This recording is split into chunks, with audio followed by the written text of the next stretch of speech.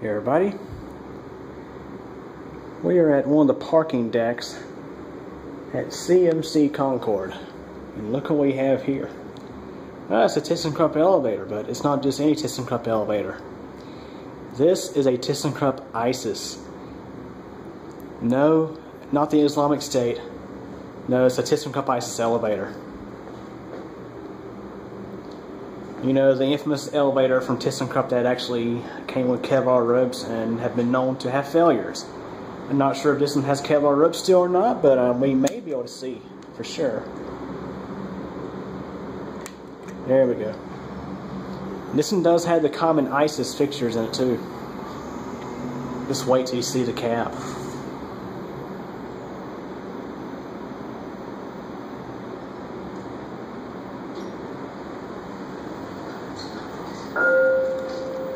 Yep, there you go. Oh, you can see up the machine. I'm not sure if those are Kevlar or steel. Let's go to 4.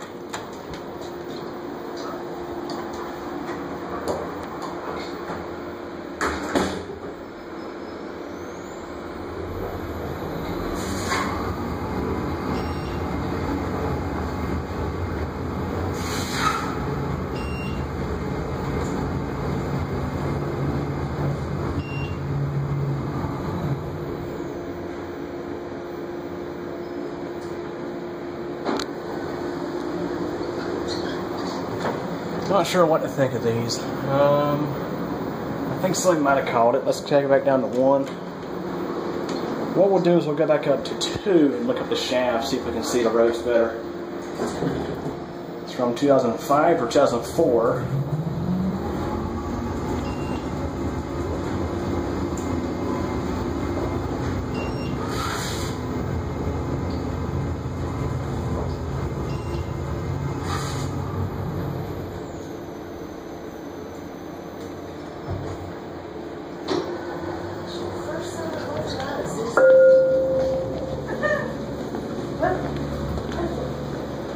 Let them take it up. Okay, let's call it again. This time we'll take it to 2 and see if we can see the ropes. See if they're Kevlar or steel. Many of these ISIS elevators have been serviced and had their ropes replaced after that incident that happened. I think it's in a children's hospital somewhere. I don't remember exactly where it was. But the ropes actually broke from overheating and the elevator's safety's kicked in to stop it from free falling.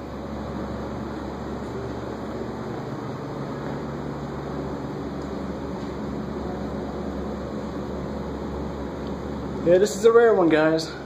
ThyssenKrupp ISIS. Here it comes.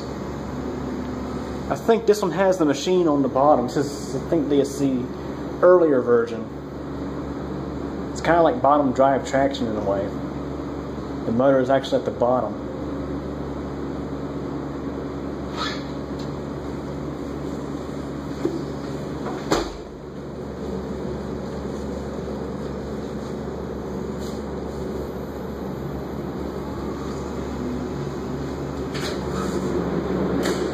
Here it is. I guess you want to take the stairs, it was already here. Oh, look at this. I didn't see that earlier. Awesome. Here's you look at the... yes, this one is. I think this one does have the machine on the bottom. Because up there at the top is just a couple of pulleys.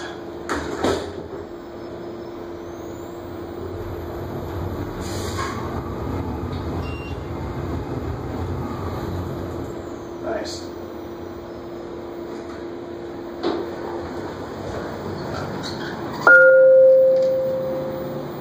Yeah, I can't tell for sure because the way this cab is designed. We'll step out. I think somebody did an up call on it, so I'm gonna let it go. And that's it.